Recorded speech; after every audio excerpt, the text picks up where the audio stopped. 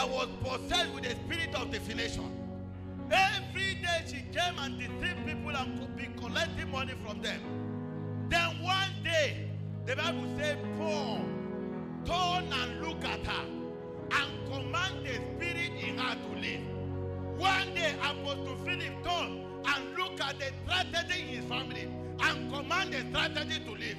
One day, Apostle Righteous turned and looked at that sickness in his life and commanded the spirit of that sickness to leave.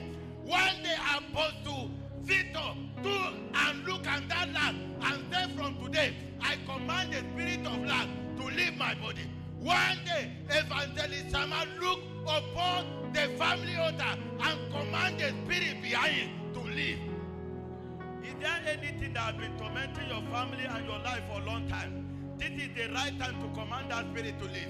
If it is sickness, say in the name of Jesus of Nazareth, I command you to leave my life. It is family altar. Say in the name of Jesus, I command you to leave. If it is pattern, I command you pattern. Leave my family. You know the spirit tormenting your life. Now go ahead and command the spirit.